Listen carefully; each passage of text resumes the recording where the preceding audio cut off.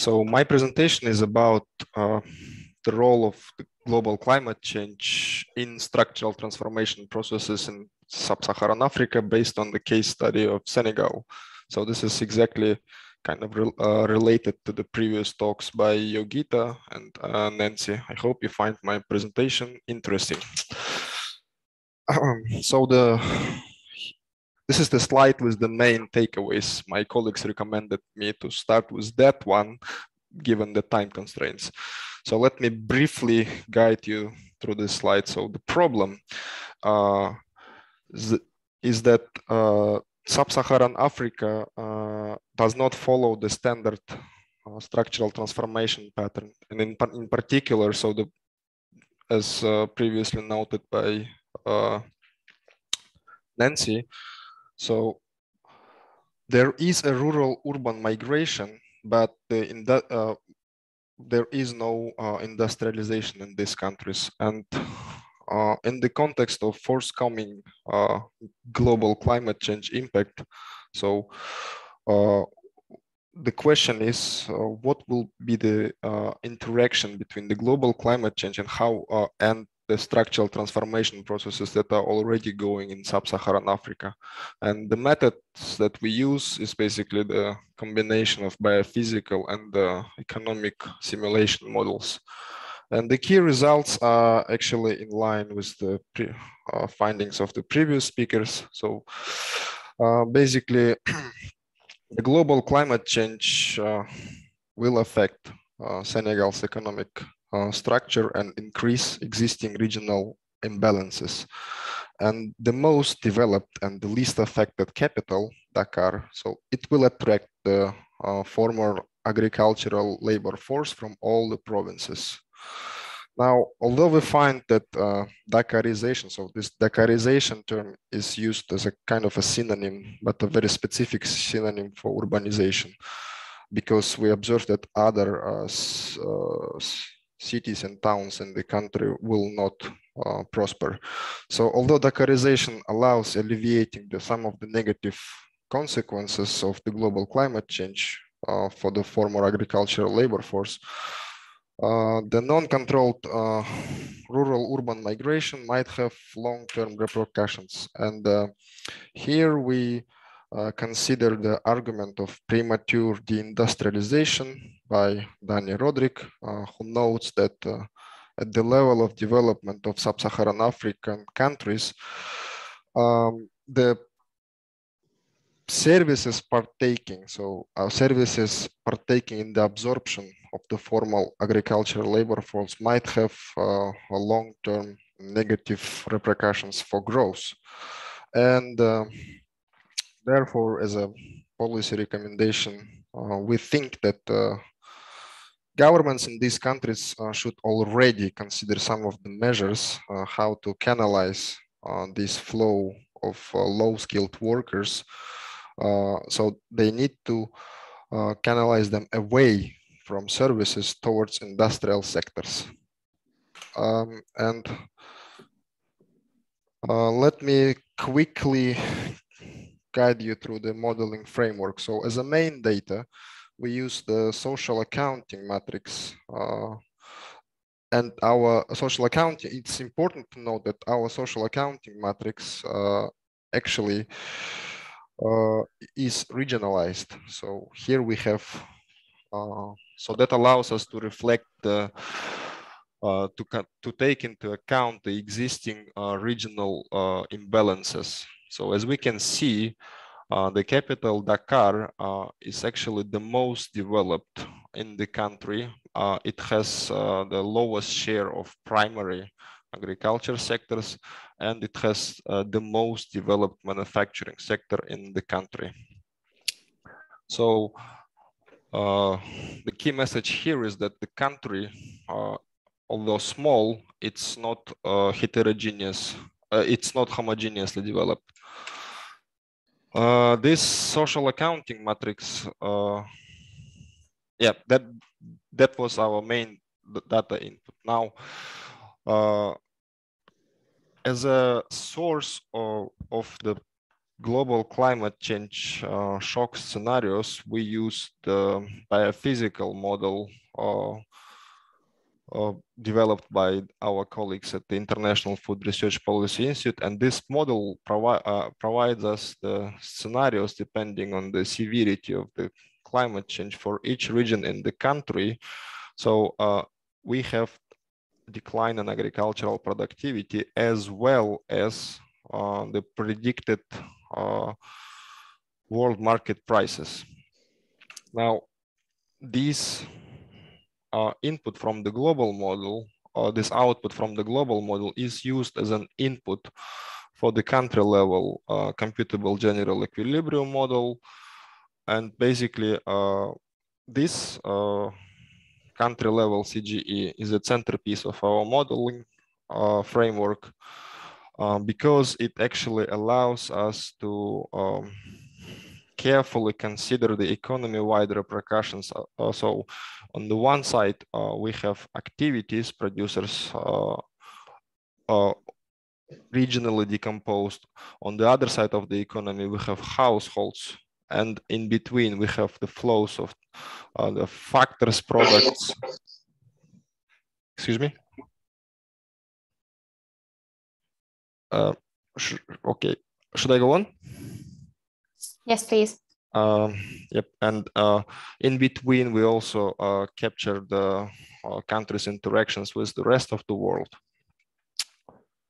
Yep, and here is just another key takeaways. So we find for the most severe global climate change scenario, we find that the country will lose only 2% of its GDP by 2050.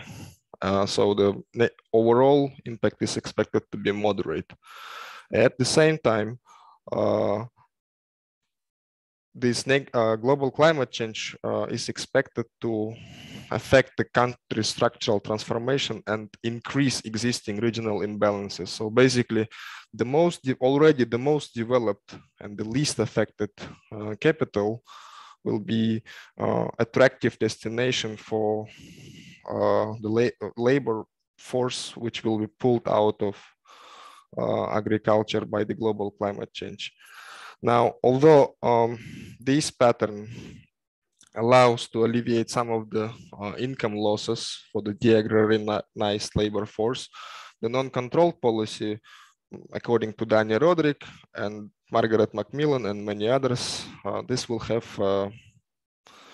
cause a long-term repercussions for the country's growth, mainly because services under this scenario will also absorb part of that former agricultural labor force. And in particular, what we find is that it will be subsectors of trade and transportation, notably. So these two subsectors notoriously known for their informality will absorb some of the former agricultural labor force, and therefore some measures that can already canalize that labor force towards industrial sectors should be considered. I guess I was relatively okay in time, so I'm ready for your questions. Does anyone want to ask a question?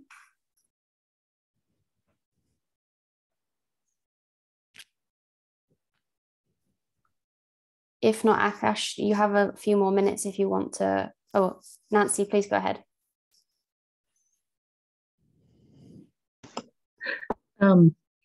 Thank you for your presentation, and I find this very interesting.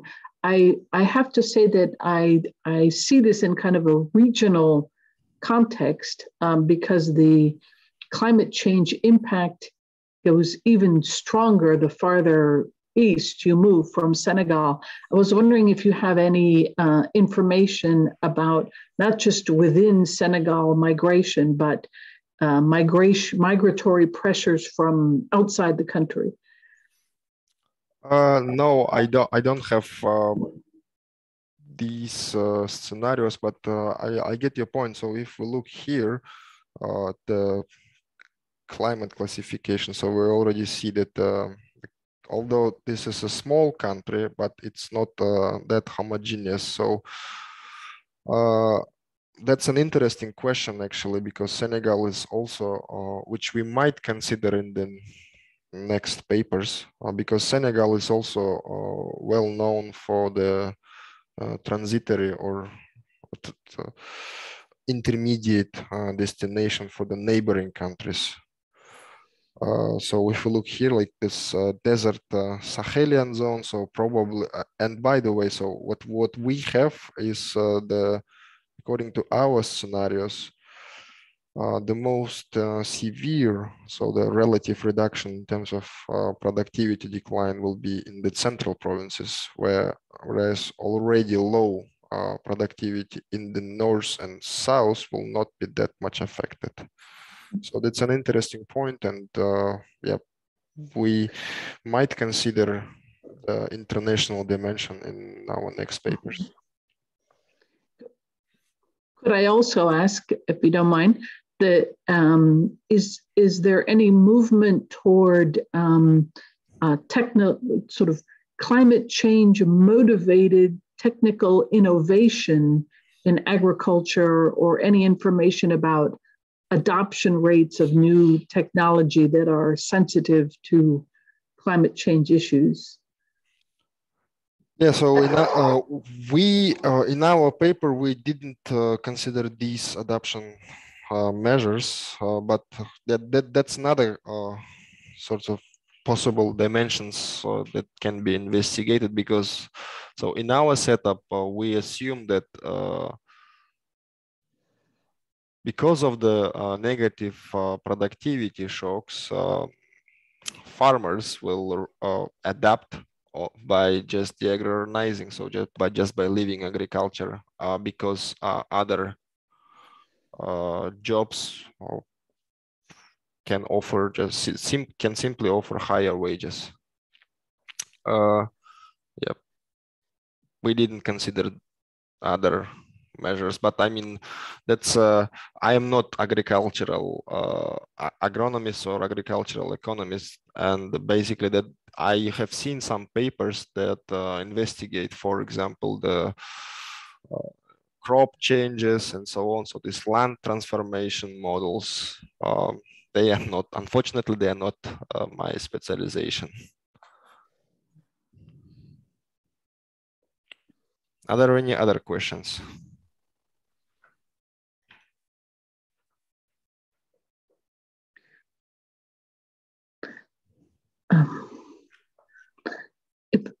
If we have a minute, I just might add this comment that among the sort of elite or rent controlling groups in Senegal are some of the some of the religious based brotherhoods. They have a certain standing, and they are nervous about importing any kind of religious extremism from neighboring countries. So there are a lot of climate change issues, but they're complicated by many other issues as well. So worth looking into. I look forward to it. If there are no other questions, I will also, so I have 30 seconds left. You have a bit more. That I think they're going to keep it open a couple of minutes, not longer. Okay, so I want to ask, I didn't have time to ask you, Nancy, question to you. So basically, what do you mean? I didn't quite understand. What do you mean by the rents? For example, when we talk about Senegal. Mm-hmm. Basically, the short version is that it's basically the consumption power, and that even not power, but the people are searching for consumers. And even though these countries are poor, there is still rents from being able to sell that matter to a lot of people. They're worth going after. So, for example, most of the international companies, multinationals who come in to the French West African countries, they're trying to sell. They're not looking for products to buy to market abroad. Their main interaction with the informal economy is, can I get people to sell my product in these economies? So one, for example, if you've been to any of them that you will find everywhere, are people out on the street hawking prepaid phone cards. Now the supplier of the phone service is a multinational. The people hawking the cards are local informal workers. They would rather have that occupation than to have no job at all. So, but at the same time, the multinational has come to Senegal, for example, looking for buyers. And so a lot of the concentration of rents comes from allocation of monopoly import rights. So people need fertilizer, they need rice. And if you've been given monopoly or quasi-monopoly access or permission to import, then that gives you access to a lot of rents, which are basically coming from consumers. Is that clear? Yes, it is clear. I just somehow thought that you might be talking about some kind of natural resources, rents, and corrupted governments or something like that. But no, okay. So some now of these countries have that, but it's not dependent on that. And what's also another source of rents from buyers is from the government. If you get access to government contracts, and that's not a free and open market. It's not a monopoly. Lots of people have government contracts, but not just anybody. And that, again, is the buying power of the government and getting access to that buying power.